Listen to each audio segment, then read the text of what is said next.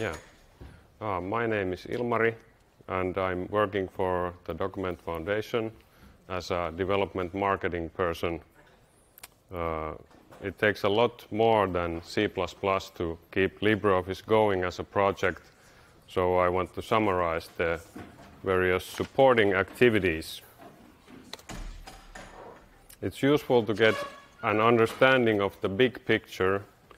When something in the software is changed, you have to ask, how does this affect documentation or quality assurance or localization?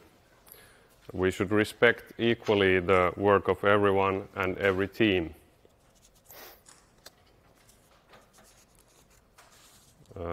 Translating requires one to have a good command of the target language. The translation produced cannot be machine-like. It should be easy to read and stylistically appropriate.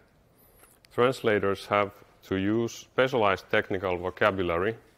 Usually this involves researching what sort of terminology is established in the target language. As a first step, it's recommended to subscribe to the localization mailing list. The user interface and help can be translated in Weblate. You log into Weblate using your TDF account. To get full translation rights for a language, you have to contact TDF's localization manager, Sophie Gauthier.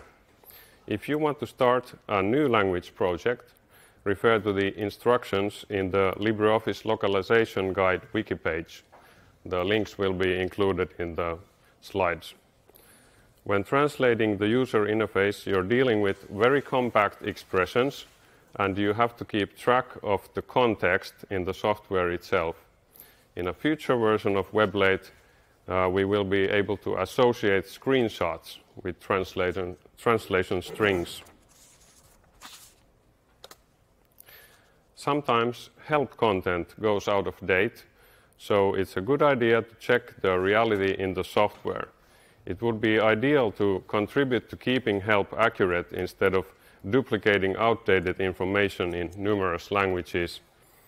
If a mistake is spotted and corrected early, it will prevent lots of unnecessary work. Mistakes and proposals for new things should be reported to Bugzilla. Sophie Gauthier gives assistance in these cases. The guidebooks are writer documents, but you can still take advantage of translation tools when working on them. Existing translated terminology in the UI and help can be brought over when using desktop translation tool called Omega T. The translated guides are hosted at documentation.libreoffice.org. Announcing your intention to work on a guide is advised to avoid duplicate work. TDF Wiki hosts frequently asked questions, technical documentation, and various other things. Not everything in the wiki needs to be translated, such as meeting minutes, highly specialized technical notes, and event pages. Then quality assurance, in its most basic form, has arguably the lowest threshold to contributing. One just has to follow steps in bug reports and to witness the result. In the context of QA, one can report problems, confirm the reports of others, and prevent problems by constructing automated bug catching methods. For helping us analyze bug reports, we are eagerly awaiting some machine learning-based tools, but nothing can fully replace human analysis. Bug report analyzers, known as triagers, can be incredibly useful and save a lot of time from developers. Often triagers are able to pinpoint the exact code change that caused a bug. The bug reports are found in TDF Bugzilla and resemble discussion threads. Having a diverse group of triagers is important because a single person cannot deal with the complexity of LibreOffice's functionality, supported platforms, and locales. In addition to Bugzilla, coordination of the work happens in chat channels and the QA mailing list. It is possible to write unit tests in Python to test the correctness of LibreOffice's internal functionality. Creating user interface tests is easy, as one can now simply log usage actions and automatically convert the log file into a Python test file. These tests prevent incorrect behavior on the level of UI slipping in. They can also find crashes. LibreOffice QA is a massive topic with tons of technical documentation in the wiki. This is why we point beginners to a crystallized quick start guide. Contributing to TDF infrastructure requires skills in Linux system administration. Due to the nature of the work, it is usually best to start by attending an infra team call. The calls are announced on the mailing list called website. Software on TDF servers is deployed using the Salt automation solution. Infrastructure tasks are tracked in the Redmine project management system. TDF relies on many web applications that support the contributor community. Sometimes this means creating customized sites using frameworks, but usually just changing the look and feel of special purpose applications. And here we see a selection of some of the applications that run on our servers. We have the programming languages used at the left. Doing web development does not necessarily require privileged access to our servers. In many cases, we can provide a local copy for use in development. Someone with the ability to contribute upstream improvements to the applications we use would be very valuable. This type of development would happen in collaboration with the other teams. Deployment of new features on our servers might take some time, depending on what they concern. User support requires a patient and gentle attitude towards your fellow human beings, some knowledge of LibreOffice, and the ability to search for information. We don't have a customer support hotline, but other than that, support work can happen all over the known digital communication channels. Users can reach out for help through social media such as IRC or Facebook. TDF Wiki lists local and global social networks, mailing lists, and chat channels. We host our own questions and answers site at ask.libreoffice.org. It is available in multiple languages. It is especially valuable if the support person is able to identify bugs in user questions and submit them to our bug tracker. There are three types of documentation for LibreOffice. Help content is dry and brief, acting as a reference. Guidebooks are for holding the user by the hand. The wiki has mostly documentation related to organizing contributions and contributor team workflows, but also how-to guides and frequently asked questions. The wiki has the lowest barrier to entry. You can log in with your TDF account and immediately start improving the content. The guidebooks are written and reviewed chapter by chapter as individual files using LibreOffice itself. New contributors introduce themselves on the documentation mailing list and are given access to the guide authors Nextcloud group. Guide authors announce their intentions and progress on the documentation mailing list. The help content source files are in a custom XML format. Creating and editing these is unfortunately not very straightforward. TDF staff has worked on tools that make the editing experience more pleasant. Help improvement tasks are tracked in Bugzilla and submitted through Gerrit code review system.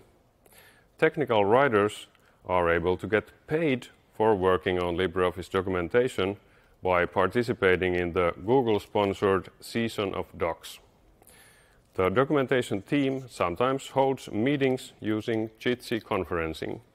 The meetings are announced in advance on the mailing list. The marketing team values new perspectives tremendously. If you have an idea on how to make more people aware of LibreOffice, please let us know immediately. LibreOffice being a global project, a centralized approach to marketing is not enough. We trust that LibreOffice enthusiasts all around the world are aware of the best ways to spread word in their area. TDF regularly sponsors people who want to represent LibreOffice at local events. The marketing staff at TDF writes blog posts, interviews contributors, creates videos, and interacts with users on social media. Anyone is welcome to do the same on their own, but TDF staff can also edit and publish content offered to them. There are lots of marketing resources and materials found in the wiki. Marketing conference calls are open to everyone and are announced on the marketing mailing list. The local and global social networks, mailing lists, and chat channels also act as platforms for planning and conducting marketing. Visual designers find an ally in the marketing team. Designing things for marketing materials often allows the imagination to run wild. Media for the marketing materials include flyers, stickers, and t-shirts.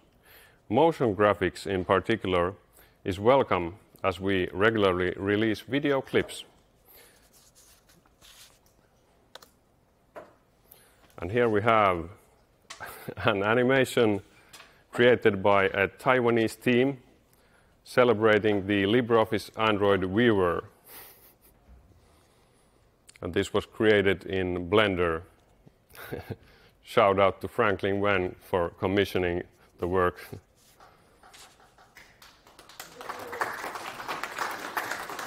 Yay, Franklin.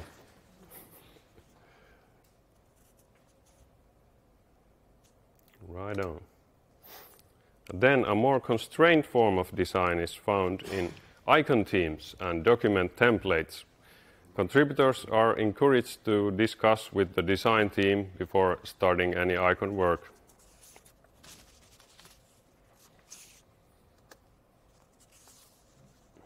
TDF Bugzilla contains a treasure trove of user requests. There are both new and old reports that need to be analyzed with a critical eye. The user experience team has to consider tough questions. Is there a better way to achieve the thing being requested? Does a request belong to the core software at all? How should the requested feature be implemented in detail? Will a change cause problems in some use cases? The weekly design team meetings are Jitsi conference calls, and they are an opportunity to discuss a selected handful of reports. Other methods of communication are chat channels and mailing list, and they are listed on the design wiki. UX team members might contribute graphical sketches of proposed changes to the user interface. Sometimes they will directly modify the files that define the UI. This does not require C++ skills. The work is reviewed in Gerrit. The design wiki documents guidelines and user personas that help when reasoning about UX. Changes to the user interface often require updating the help content. Ignoring this aspect creates a minefield of obsolete help articles, so it should be taken very seriously and planned alongside the actual changes. Sometimes we receive proposals for a complete and unified user interface overhaul.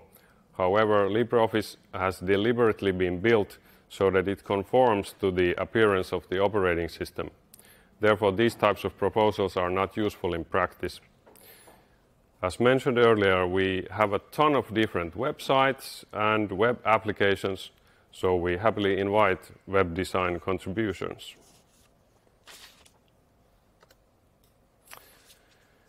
Yep, and finally, TDF administrative positions. Getting into these is not so straightforward because one needs to win an election. The positions are perfect for people having governance near to their heart. The first step is contributing for some months in any area. One can then join the TDF Board of Trustees, in other words, become a member. Any member can nominate themselves for the board or membership committee elections. The board decides where TDF resources are directed to. The membership committee monitors the contributor community and handles membership applications. That was all, so thanks.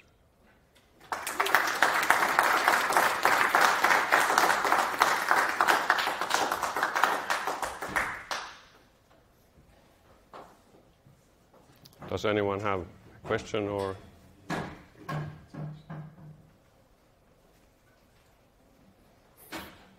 you going to share this slide with me? Yeah. It's a really nice overview we get. Sure. Nice. Sure. I hope people might use this in some local events, translate the content.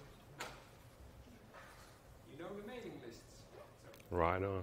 Could you give your script with it, with the slides? Yeah, I have it already in the notes. Sure.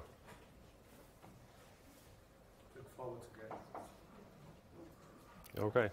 Thanks.